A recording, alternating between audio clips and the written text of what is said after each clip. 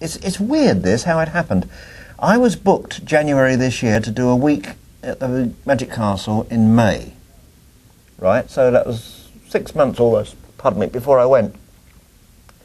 Billy died in the beginning of May, and the week before I got there, of all strange things. So I'm in Hollywood just after Billy had died. So we organised a lovely Memorial Day at the Magic Castle on the Sunday for him. It was terrific. It really was a great day. And it was packed, and messages from everybody, you know, from Lance and from Penn and Teller, and a lot of them were there, and it was great. Now, Billy, this isn't, a lot of people know this, Billy left instructions that he didn't want to be buried or cremated as such, but it was to be in the hands of the Neptune Society, which we don't know of in England. But as you know, they take the ashes and scatter them at sea. Oh. I don't know if you know that, but it's quite a well-known thing, I think, particularly in LA.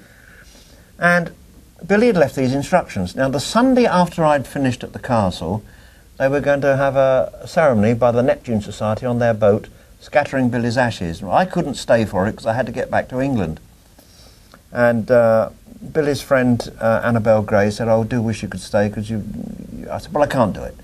So that was fine. I said, "Look, do call me after the day and let me know how it went." Well, they all gathered down at Los Angeles Harbour, the Neptune Society boat, and Annabelle, bless her, had got a whole case of Coca-Cola and 6 bottles of Captain Morgan rum, which was Billy's great favourite tipple.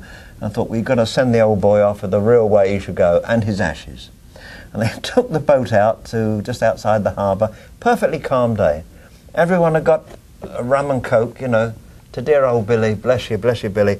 And they threw the ashes onto the water. It was ever so calm, and the ashes just settled there. And now, all the people were kind of getting squashed at that time? Well, no, this is the first, that happened later. But they were all drinking his toast. Suddenly, right through the water, through the top of where the ashes were floating, a sea lion poked its head through. You know what they look like? Yeah, they look like really. Somebody shouts out, "Bloody hell, it's McComb, look!" Oh, God. Hey, now, right now you should have the guy do. Yeah.